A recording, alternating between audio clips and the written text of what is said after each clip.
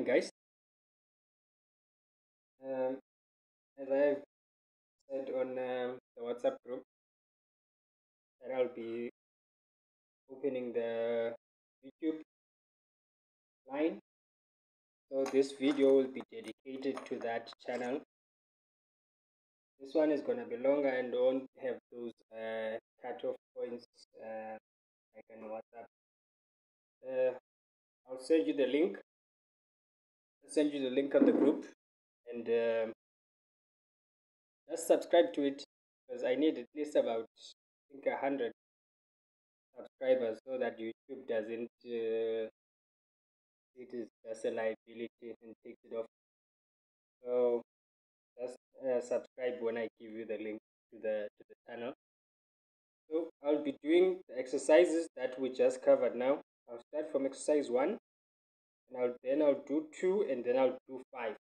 Then we can reconvene in the WhatsApp group and see which other things you guys feel you need to do.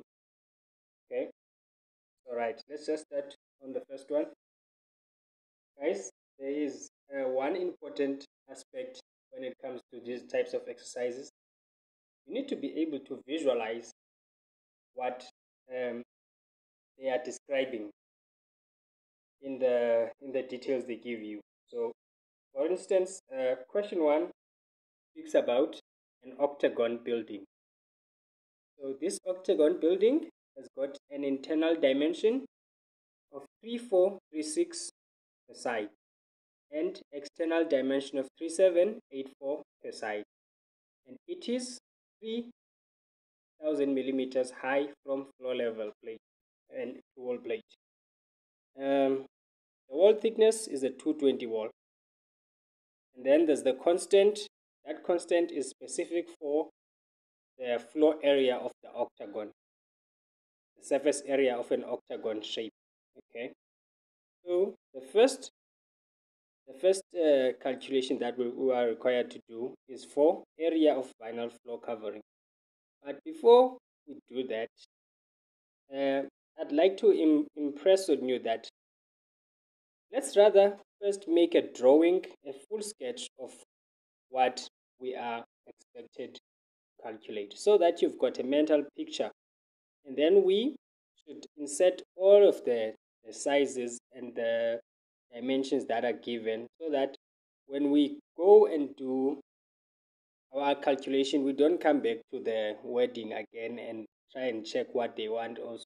So let's just make a sketch to show that we understand what we are being required to do. Okay, guys? So just bear with me. I'm going to do the sketch quickly.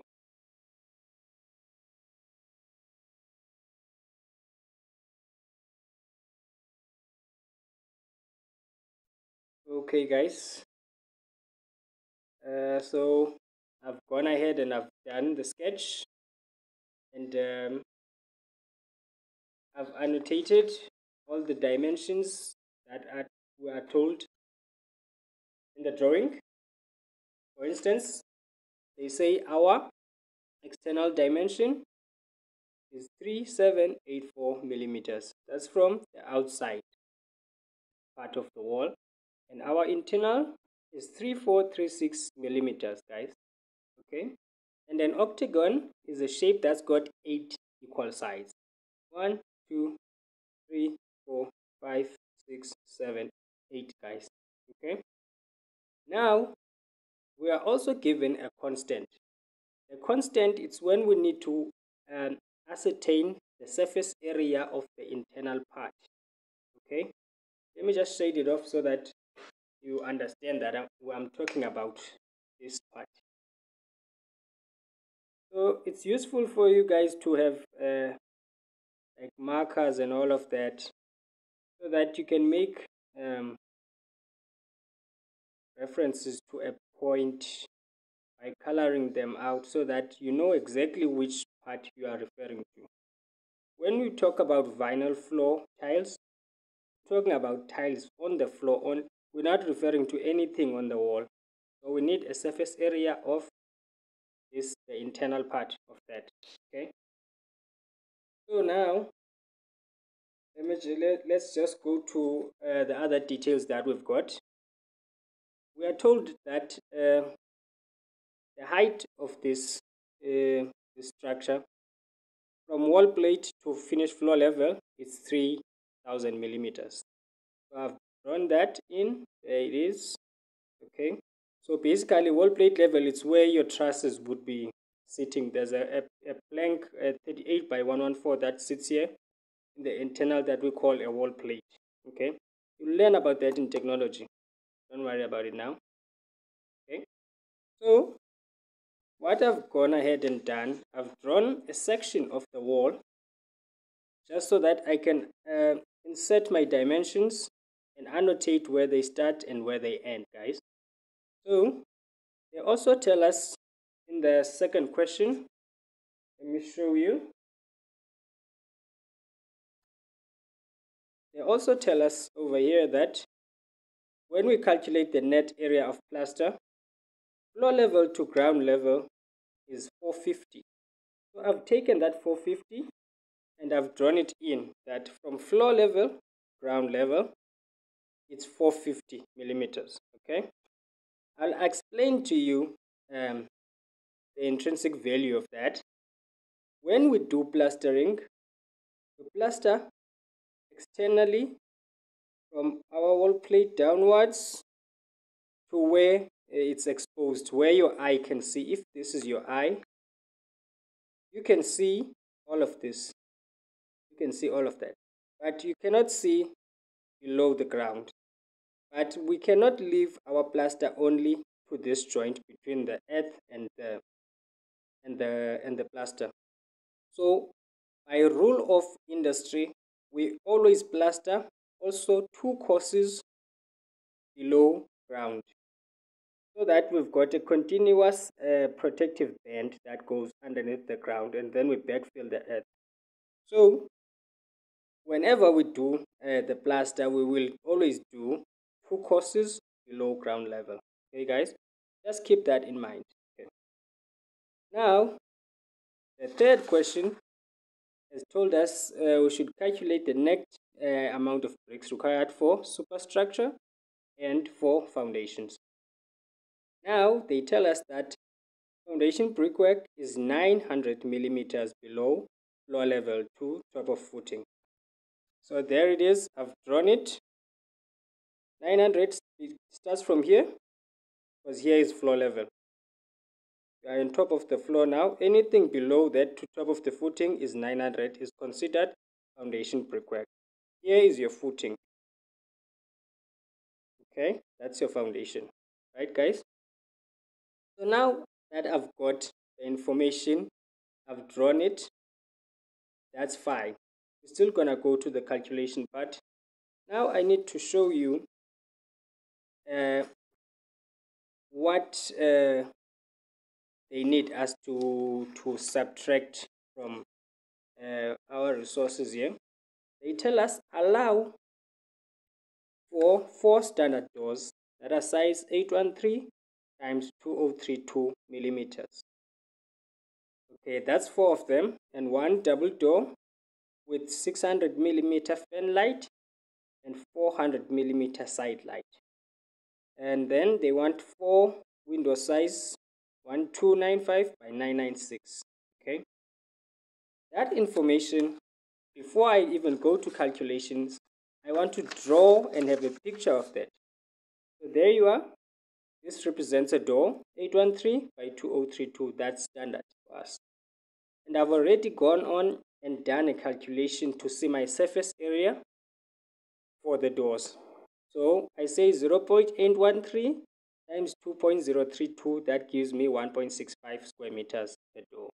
So I have 4 doors, I'll multiply by 4 to get 6.6 square meters. Okay, guys? And then I proceed to do for my double door. Now my double door varies in size, but for this exercise, we'll assume that a double door is double the size of your standard door. So it's going to be 813 plus 813. That is double door. And they tell us it's got a side light of 400 millimeters. Now a side light is almost like a window on the longitudinal vertical side, okay, of your door. This represents your side light. And this one on top, you will see in most venues on campus in NMU, you've got this window on top of your doors. That we call a fan light, and that is 600 millimeters. Okay, so we add 813, 813, and 400 to get the total length, which is 2026, and take the standard height of a door plus 600 to get our height for this opening. Okay, guys. So I've done that multiplication out and got to 5.33 square meters. Okay, that's only for one door. Then I went on to do for my window. So here's I'm assuming this is a kitchen window because this is your standard size that you put in the kitchen, not in your lounge really. So it's 1.295 by 996. So I'll multiply it out. It's 1.295 times 0.996. I get 1.29 square meters. And there's 4 of them. So times 4, I get 5.16 squares. So by the virtue of them saying here in our example, they want the net area. It basically says net refers to anything after deductions. So it becomes your net where you fall on. It's almost like your salary. You get a gross salary, then they deduct all your other expenses and all of your other medical aids and all that. Then you get to your net income, okay? Net is what you take home. So they want the net number of bricks on question C, the net area of plaster on question B, okay? So now that I've given my sketches a bit of life, I need to show you how to get to our center line when we do for question B. Since we've got a wall that doesn't have your standard 4 corners of your building, it's got a different shape. We need to draw a detail like this of the wall. Here it shows that here is your bigger dimension of your 220 wall, and then here is the smaller dimension. When we do brickwork, we need to use a center line. We need to use the center, the median of your brick wall, okay? So how do we get that?